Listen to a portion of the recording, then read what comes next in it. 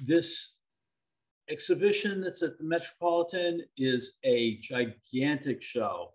Surrealism Beyond Borders is, it's really it's not exactly a comprehensive show. What it is it is exploring artists that don't get quite as much exposure and haven't been seen in a show like this. Many of them were really unfamiliar, at least to me. And so it's a really interesting exhibition. But what I'm going to do is I'm going to start off with a bit of background on surrealism and Dadaism. So let me just read you this bit, and then we'll move on. Surrealism was a revolutionary idea sparked in Paris around 1924 that asserted the unconscious and dreams over the familiar and the everyday. While surrealism could generate often poetic, even humorous works, it was also taken up as a far more serious weapon in the struggle for political, social, and personal freedom by many artists around the world. And the piece that's on this page right here, the baton blows, was actually from a riot that took place in Egypt. But I will speak more about this one later. What I'm going to do is move us to the next page, which gives you a little glimpse of what the installation looks like at the Met.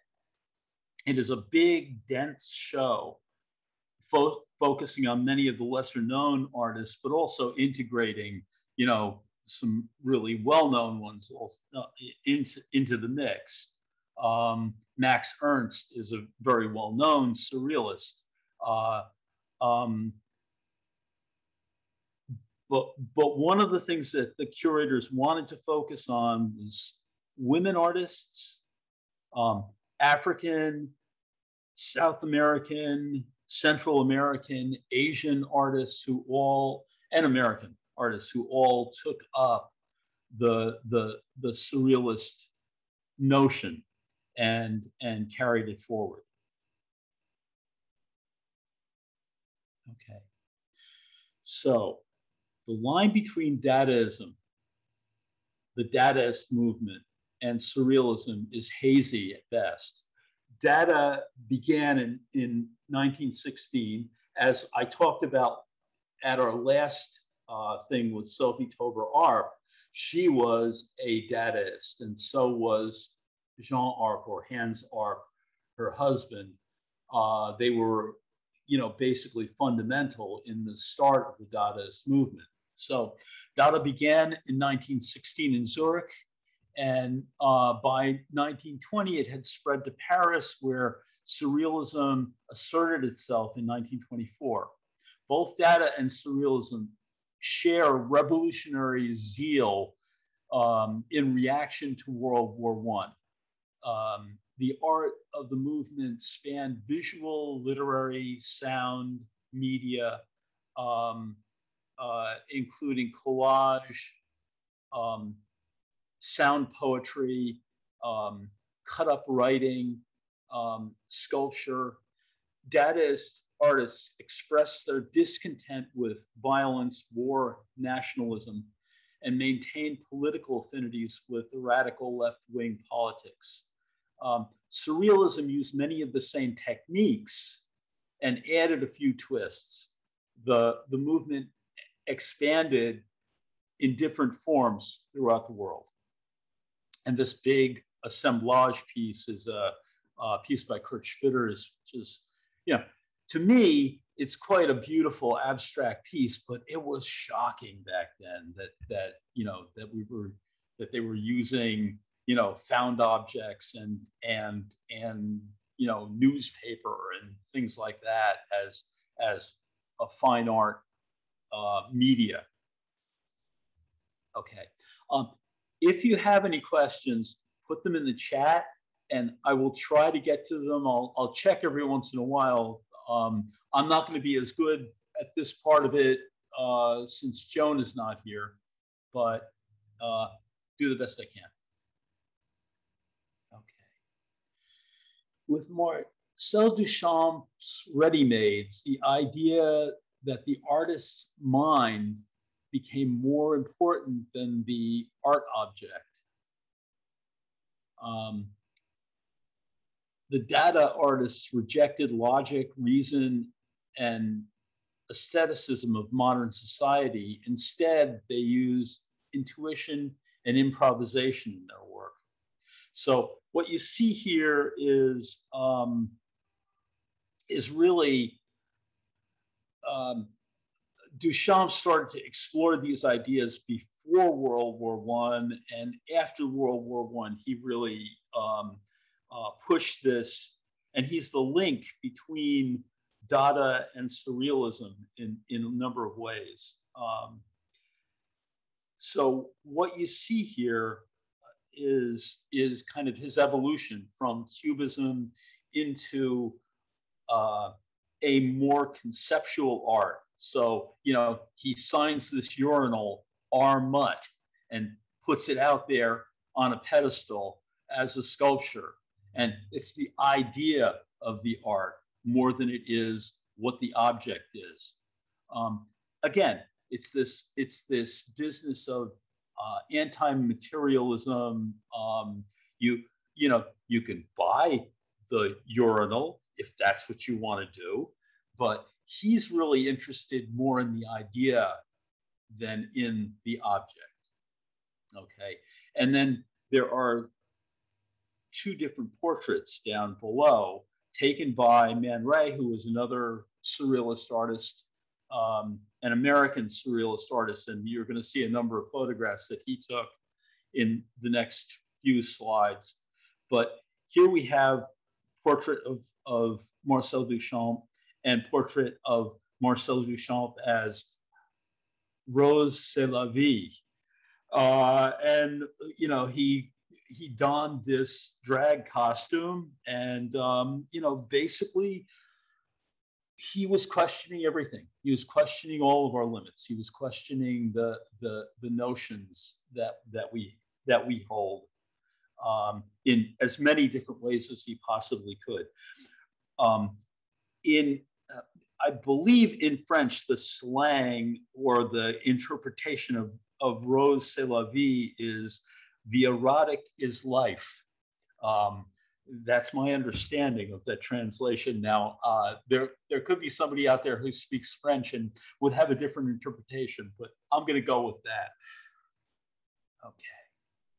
So the Surrealists are best known for visual artworks, and a number of the photographs that you see here are of André Breton, taken by Man Ray, and Man Ray was experimenting with different kinds of photography. So best known for visual artworks and writings, which juxtapose images that activate the unconscious mind. Artists painted unnerving, illogical scenes, sometimes with photographic precision, creating strange creatures from everyday objects and developing painting techniques that allowed the unconscious to express itself.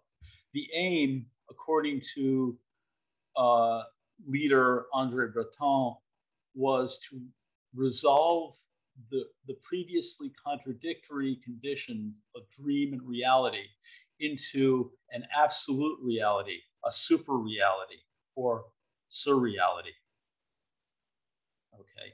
On the left, you see a drawing which is called The Exquisite Corpse, and it's a technique that the surrealists use. What they do is fold a piece of paper, and they'll do a drawing and leave some lines on the edge, and then fold the paper over and pass it on to another artist or another person to continue the drawing. So you get these juxtaposed drawings that are by these different things. Now, where the exquisite corpse came from was a collaborative writing exercise that happened when they first tried this drawing with words and images. And the line that came out in one of the drawings was, "The exquisite corpse will drink the new wine." No attempts to shovel a glimpse into what that one means. Okay. One technique was to use the uncanny as an access point to explore one's reactions. So this iron with the nails welded onto it was created by Man Ray. And just the idea of, the thing looks really dangerous. What's it going to do if you try and iron something with it? It questions how you think about things. What's the function of this? What do these things remind you of? What's it, and so in Sigmund Freud's essay, The Uncanny, in 1919, defined the idea as an instance when something can be familiar and yet alien at the same time. So one of the few Dali pieces that is included in the show is this lobster telephone. I'd never seen it before. If you had told me that was a Dali, I would have said, well, I don't know. So they chose interesting pieces for the show.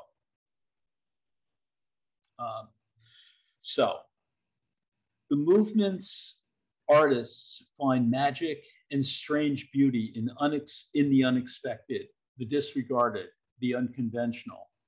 At the core of their work is a willingness to challenge imposed values and norms and search for freedom. The word surrealist, suggesting beyond reality, was coined by the French avant-garde poet Apollinaire in preface to a new grouping of poets and artists in Paris. Basically, Breton, who was another poet, wrote a manifesto.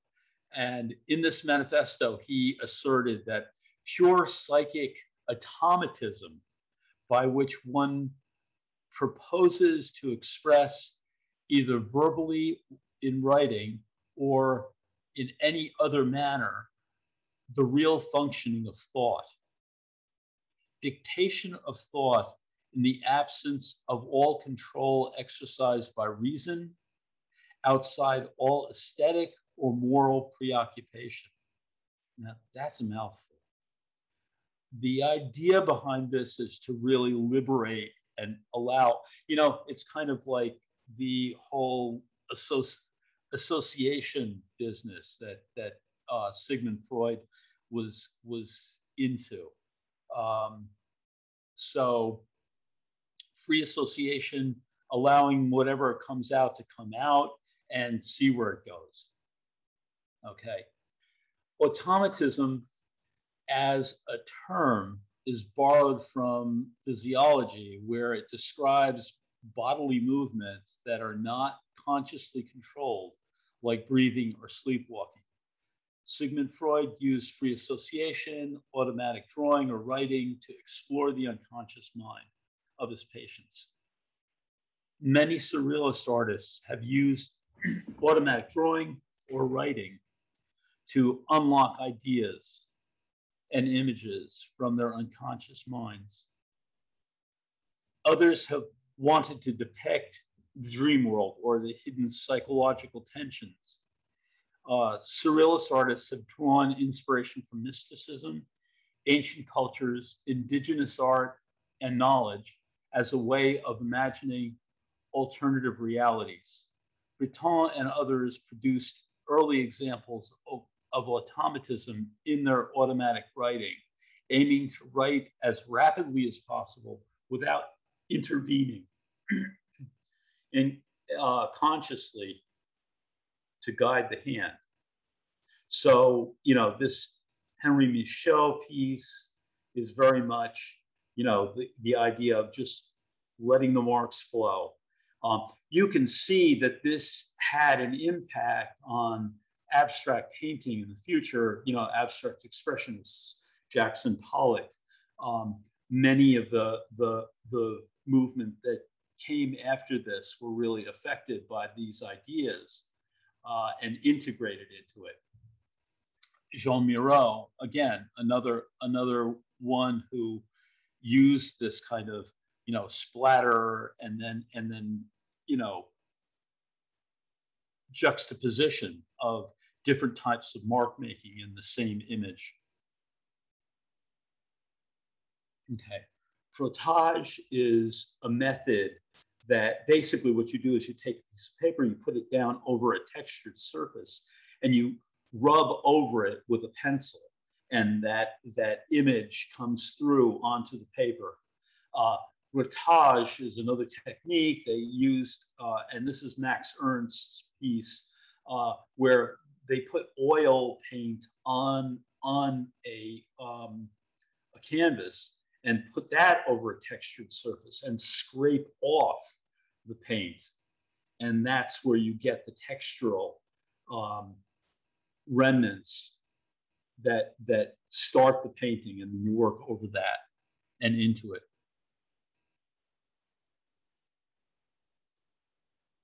Okay, now these are more of the exquisite corpse drawings, and this is by Frida Kahlo and Lucien Bloch, and they basically did these drawings together. They would fold them over and then continue the drawing, each of them adding the next thing. You know, Paris had been the epicenter of the artistic movements like Impressionism, Fauvism, Cubism, and naturally Surrealism. So the French capital became a destination for aspiring artists of all stripes during the first half of the 20th century and in the post-war era. But the ideas spread across the globe through that kind of pollination. And, you know, Frida was very much involved in carrying this surrealist notion forward. So these exquisite corpse collaborative drawings were things that were done a lot and are still being done. As a matter of fact, I know a number of people that are involved in projects very similar to this. And Carla Ray Johnson is having, there's a group show that's opening tomorrow at the Peekskill field, at the Field Library, which is really a collaborative project amongst a lot of artists. So interesting, and the notions are still being explored that were started back in the early part of the 20th century. Okay. Two Fridas, very powerful image. This was painted after her divorce from Diego Rivera.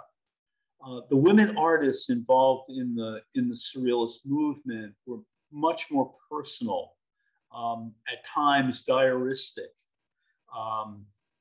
approaching their imagery from a very, you know, this is a very experiential thing. Now, one of the things that I wanted to talk about here is basically the two images here. You know, she's dressed in this kind of indigenous costume in the figure on the right, and more of a civilized, cultured costume on the left.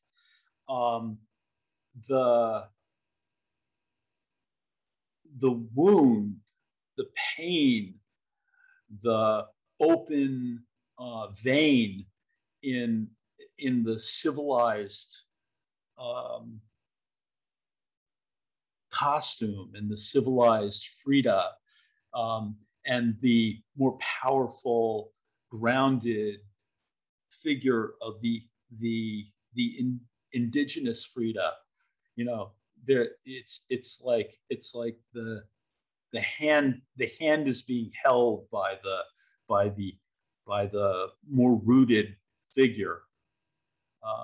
Really interesting. You know, the black, the dark, the colorful, and the white.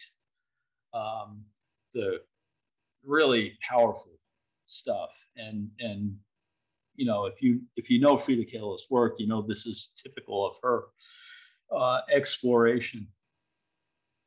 Okay. So we move on to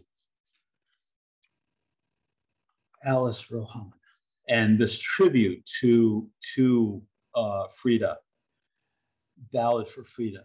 Frida dies, let's see, I don't have her years down here, but I believe she died in 1954. So this was after Frida's passing. This abstracted carnival procession of musicians, dancers, and fantastic creatures celebrate Frida. Magic, shamanism, archaic reverie, mysticism, and arcane metaphors mixed together in the Mexican and Latin American brew of surrealism. So if you look into this piece, you can see these like owl-like creatures and cats and giraffe-like creatures. And you know, you can see the musicians and the dancers in the foreground, and there's this Ferris wheel atop a Mayan temple. You know, it's really rich and full and mysterious and atmospheric. Fascinating stuff. I really love this piece.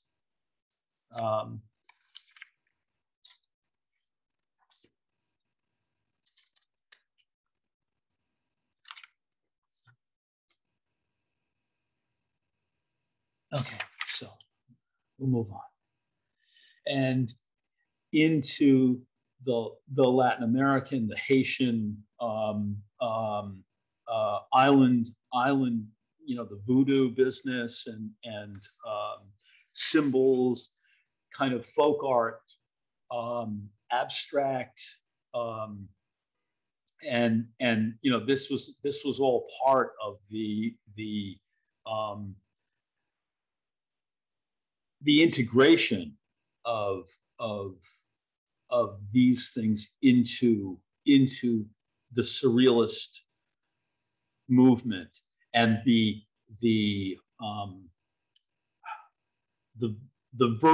different versions of how the cultures integrate these ideas.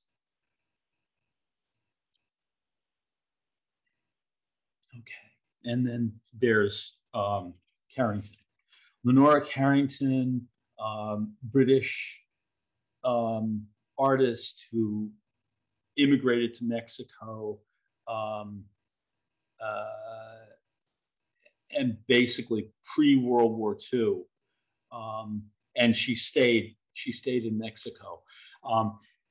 Really interesting, you know, this kind of hyena-like creature in this room with her, and the rocking horse that kind of like, you know, it's like civilization. You ride it and you don't get anywhere. And then outside the window, there's this running free spirit of this white horse, this liberated soul flying off into the distance. And then on the right, you have this business of the tarot and the occult, the you know, Carrington's work integrated a lot of these kinds of symbolic images and you know, demons and various kinds of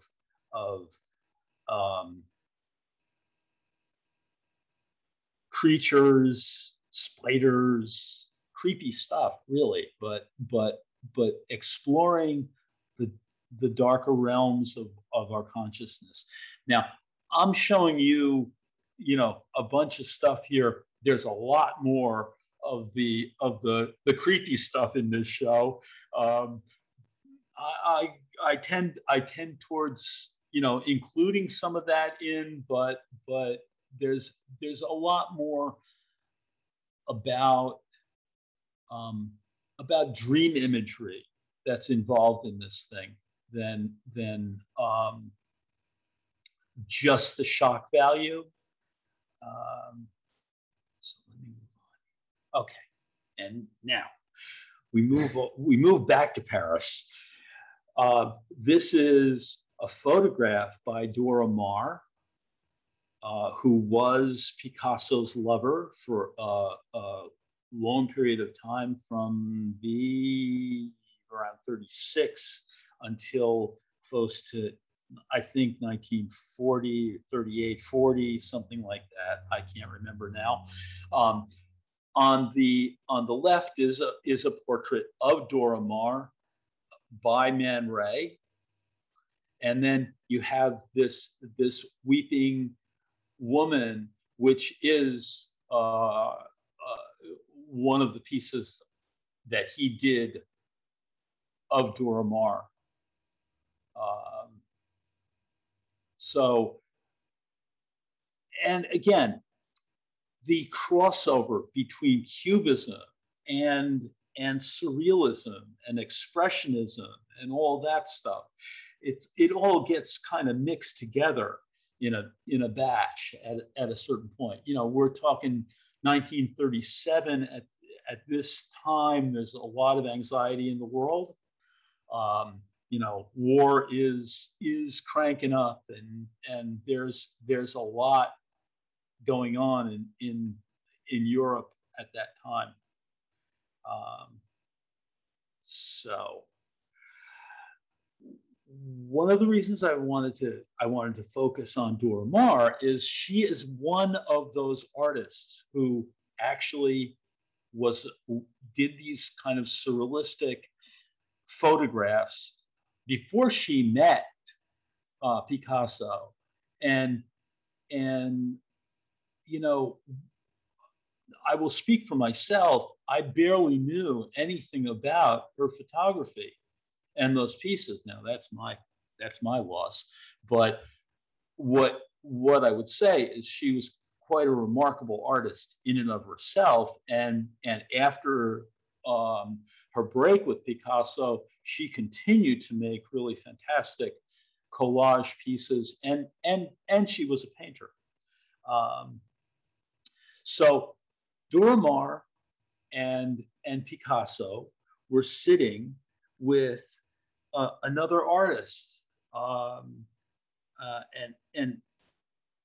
her name was Merritt, and Merritt had on a fur bracelet that she had made, and Picasso said, "Wow, that's a fascinating thing. You could cover anything with fur." And Merritt picked up a teacup and said, "Yes, you could even coat this in fur." And she thought that was a really interesting idea. And here she is, Merritt Oppenheim. I had seen this image. It's in the art books and all that. I never knew that it was Merritt Oppenheim's piece. Now, Merritt Oppenheim is quite the artist and quite the person. She actually sat for this collaborative photograph by Man Ray, and her focus on really feminist issues is something that carried on throughout her whole career. Really interesting stuff. Woman as object, well. So we have these shoes, trussed up, with kind of like, you know, the ends with this paper stuff, kind of like what you get when you go to a fancy restaurant, and the ends of a chicken leg is covered with one of those things so you don't get grease on your fingers. But the whole thing of these being trussed up and the kind of like, you know, bondage aspect of these shoes, really interesting stuff. You know, she's really an explorer, and there is actually a major survey of her work, the first that I know of, but the first major museum show is going to tour the world. It's going to end up, it was put together with Kunstmuseum, I believe, but I'm not 100% certain about that. But I know the Tate and the Museum of Modern Art have collaborated on putting together this survey of her work, which is going to be touring in 2022. So we are going to hear more from Merit Oppenheim, and I will be talking about her again. But one of the things that I also wanted to focus on here is this business of this photograph that Man Ray took, and she became the darling of the surrealist all boys club. But she definitely stood up on her own and on her hind legs and said, you know what, this is, you know, I'm here and I'm out to assert myself. And she was in one of the few women that were included in all of the surrealist shows at the time. Okay, and I'm going to move on. And these are two more pieces by Merit Oppenheim. This table with the chicken legs, I mean, that's really fabulous. And if you notice on the top of the table, you see the footprints, the chicken footprints. The chicken, or whatever kind of bird that is. I'm saying chicken, it's not a chicken. It's some substantial bird.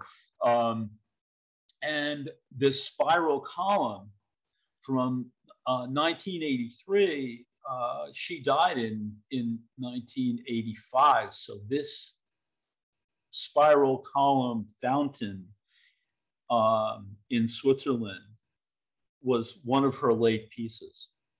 Really, you know, a fabulous artist, very bright. Anyway, I'm going to move on because we've got a lot more to cover. Let's see. Okay. Though initially a surrealist painter, Victor Brunner moved away from the style and began to explore his interest in native cultures and myth, now problematically called primitivism, using ink and encaustic, which is a wax material. Brunner creates a cast of colorful characters set against an animal-shaped background, standing on a green ground and blue sky, combining the cult figures of oceanic art with animal skin tapestries and depictions of stories of several Native American tribes.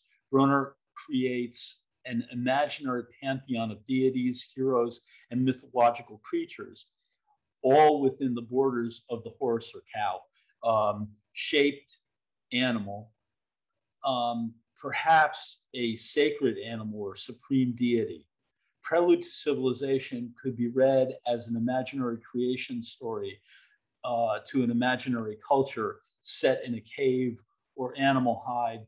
It's left up to the viewer to create the connections and the stories that bring these whimsical figures together.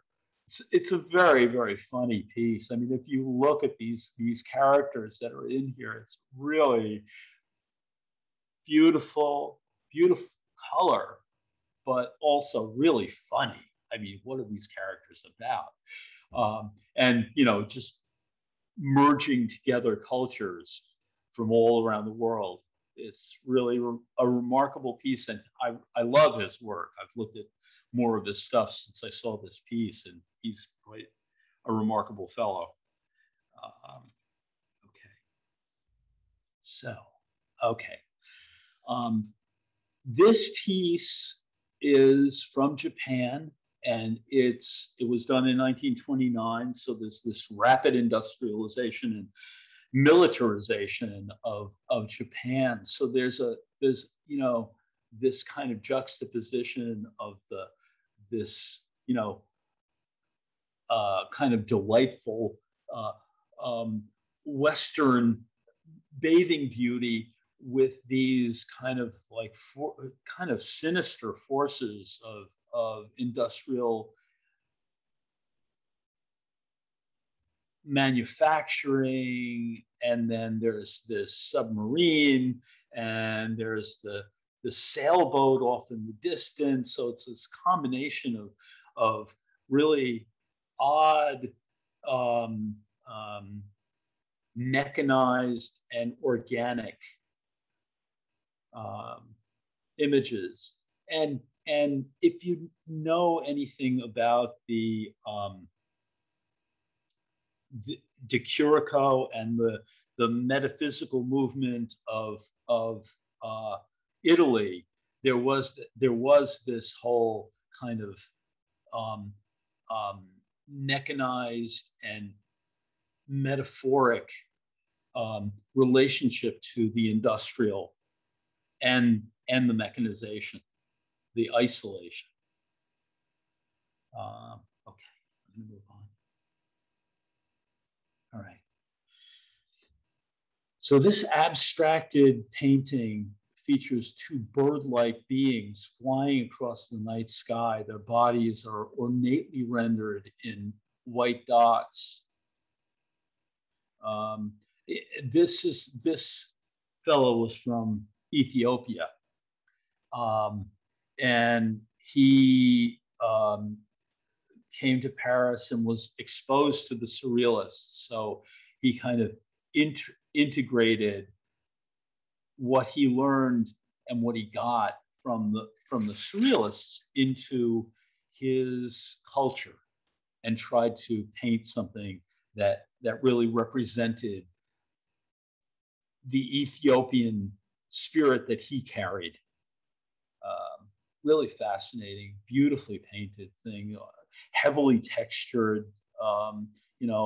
The oil paint, the use of the paint is really lovely. And we're going to keep moving along here because I see that I'm I'm talking too much. Okay, so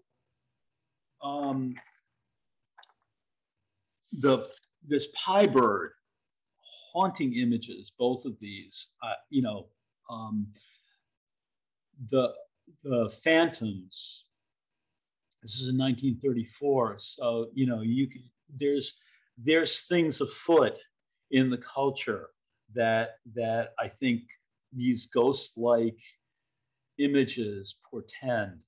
It's beautifully painted. This is one that both my wife and I were taken by. And this pie bird piece, it is really an incredible piece. Again, the integration of cubism and surrealism are hard to separate in some of these pieces.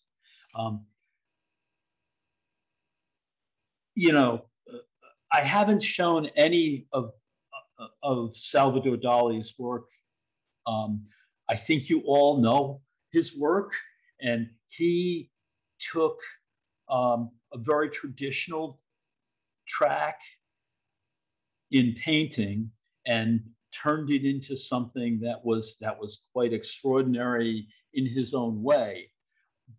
Um, but you know, these pieces are more things that we haven't seen or associated with surrealism. So that's kind of where the focus comes. Okay. And as I said, it can be pretty creepy.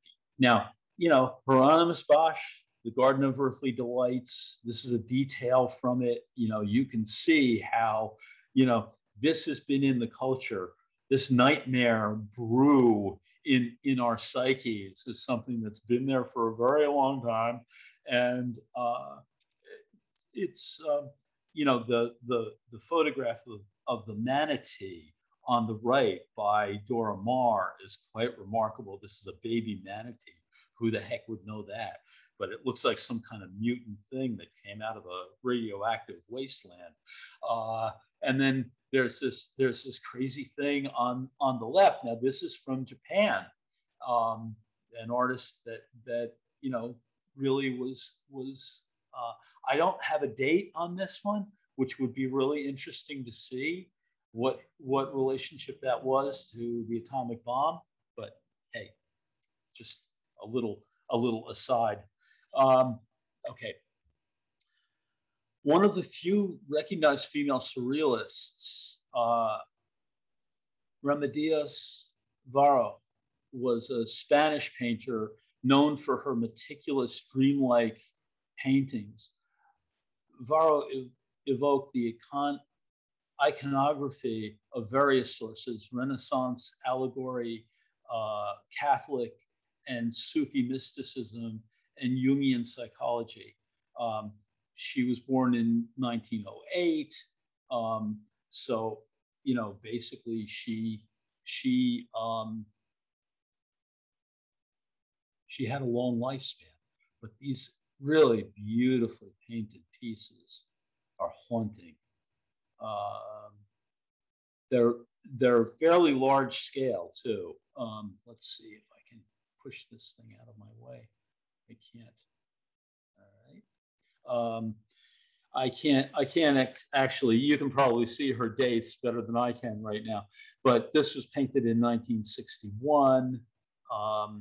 Actually, I think all three of the pieces that were in the show were painted in 1961. They're fairly large scale pieces. I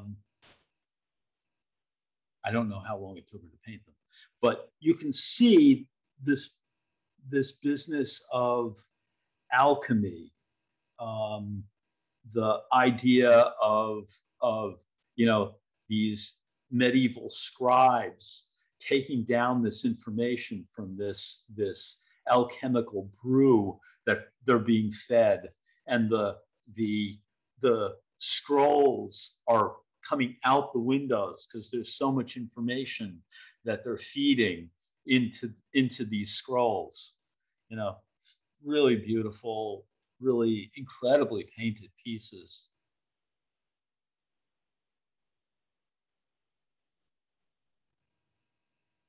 Okay, and there's the René Magritte on the left is in the show, time transfixed. So there's this dreamlike element, and you know, that this business of realism, and you know how precise many of his paintings are. So on the right, I threw in, this is not a pipe. That's what it says in French. So we're looking at this picture of a pipe. So what is he saying to us? It's a painting of a pipe. So yes, and what's that Freudian thing? Sometimes a cigar is just a cigar. Well, okay.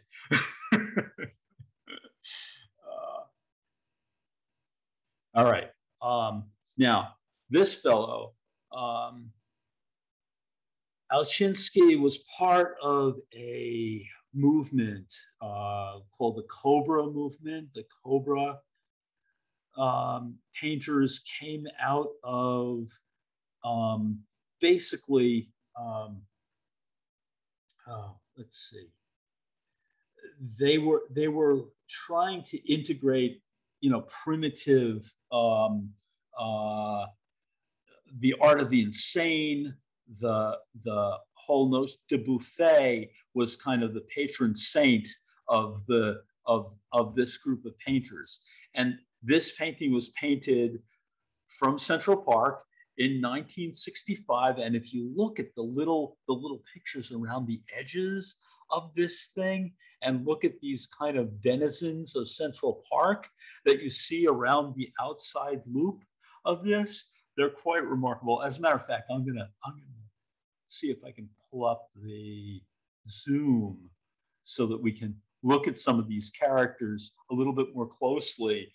You see these, skeletal creatures, and then, there's walking the dog, and then there's these other toothless characters with some other thing going on. There's a really interesting kind of, narrative that he did of these pieces, of these characters that you find in the denizens of Central Park. Really funny, very colorful, very bright, bold. It's a fairly large piece too. It's I'd say it's at least 4 by 6 feet or something like that, or 5 by 6 feet, something like that. And that's in the show. Okay. Displacement is very much a part of something that the Surrealists addressed. And, if you look at this collage on the right, this is from September of 1941. What was going on? What was happening for the Dutch? The movement, that the unsettled quality, the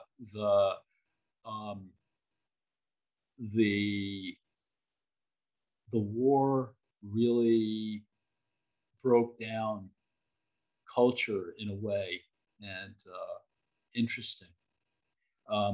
And on the left, you have a visa without a planet. So this fellow was from Baghdad, and this was from 1983 to 1990 that this piece was put together. I'd be curious to see some of the other pages in the passport.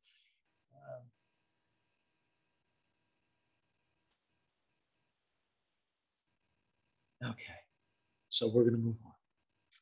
Again, I'm running late, so I'm gonna try and speed through this. But photography played a very important part in Surrealism, and the idea, the notion that a photograph is a document, a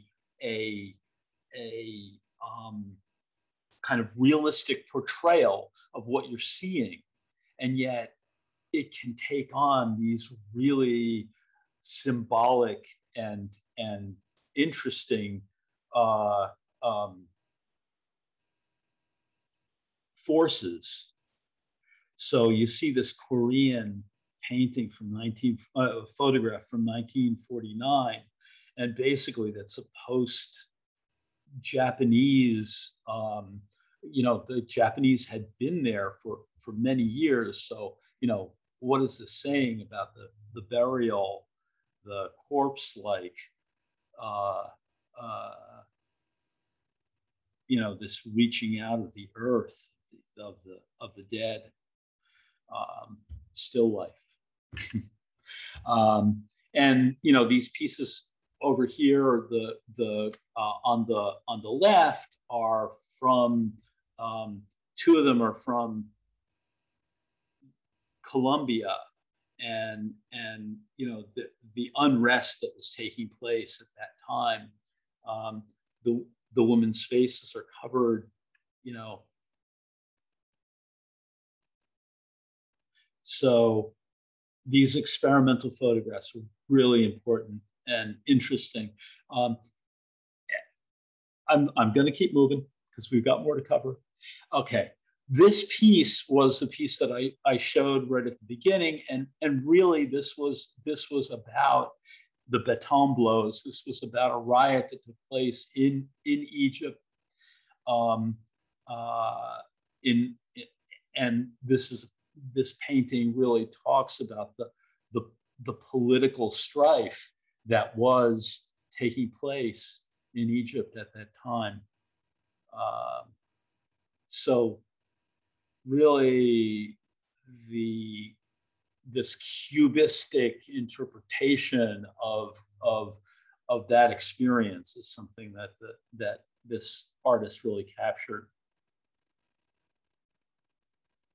Okay. The movement,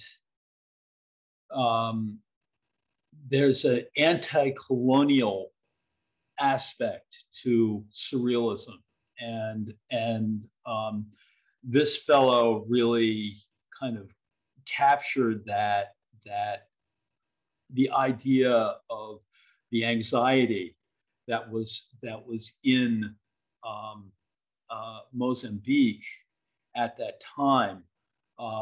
Now, this is 1967. The Portuguese were, stepping out of their imperialist role in the country, but there's this sense of anxiety that's in it.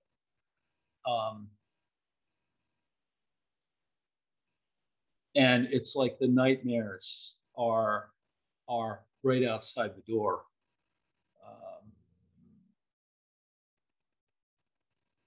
Okay, and again, this is a very expressionistic painting. If you told me that this was a surrealist painting, I would accept that. But it looks to me like, some of the German expressionists. So, and this is Ted Jones, very much involved in this exquisite corpse business, where he would take this is like basically hundreds of artists participated in this 30-foot long exquisite corpse piece, which is in the show. So it scrolls out, and they've got it in this giant vitrine, so you can follow the piece along. And there were people like the artist who just did that last piece who participated,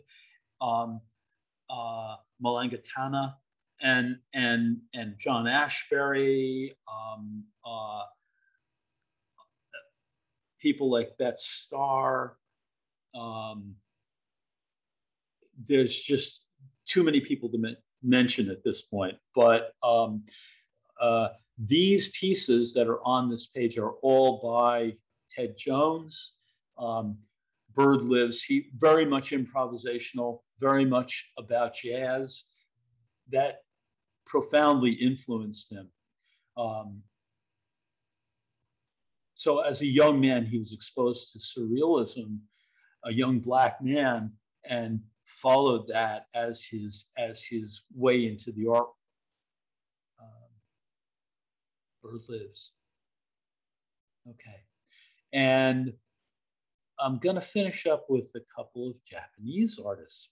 One you will definitely have heard of, Kusama. And the piece on the right is basically a Kusama piece. It's mixed media. It's heavily textured, probably some encaustic or something like that she used, the wax medium on the paper. Very, a lot like Joan Miro, that kind of biomorphic characters, but very moody and very much her own. And then this piece on the left is a diagram of the I Ching done in 1941, Japan. It's very interesting to see something like this at a time of such turmoil. Japan had been at war for how long at that point? I didn't check my history before I got on, but it's a very interesting piece to see in relationship to what was going on in the culture at the time. So let's see if there are any chat things here. Thought I'd read that Kalo, while exhibiting with the Surrealists, did not consider herself to be a surrealist artist. Your thoughts? Well, yeah, I agree with that. Though she did use the techniques, the exquisite corpse was something which was really created by Breton. So she was, I never, you know, it's so personal, her work, and so unique that in the category of what the curators put together for this show, she loosely fits into that and adds to the mixture. So let's put it that way. I would say that she does deal with the subconscious, the unconscious, and her images definitely have that power in them to access the unconscious. So in that sense, she's a surrealist. Okay, so I have a couple of YouTubes that I set up here. They're both from the Metropolitan. There are other YouTubes online that you can check out that are really interesting. You know, there was one from 1978, didn't deal with any of the women, but it was an interesting, you know, piece and worth watching. There's a lot of stuff on YouTube, you know how that is. So this map of the world was put together by a Belgian magazine back in 1929, and left out and included a lot of interesting places. Look at the size of Alaska, and where's America in there? Anyway, so that is it for this. The Surrealism show is really dense. There's a lot there. There's a lot to love and a lot to hate in it all. I found that there were a lot of revelations for me in it, and people who I'd never really seen. So the next time that we meet will be on I believe it's the 4th of December. It's either the 3rd or the 4th, the 3rd. And I'm going to be covering an artist by the name of Stanley Whitney, who is having a show right now, and Sol LeWitt. And they could not be more different from one another in their conceptual approaches to their work. But the color is something that has some great kinships. So it should be an interesting talk. And that's it. Have a great Thanksgiving, and I'll see you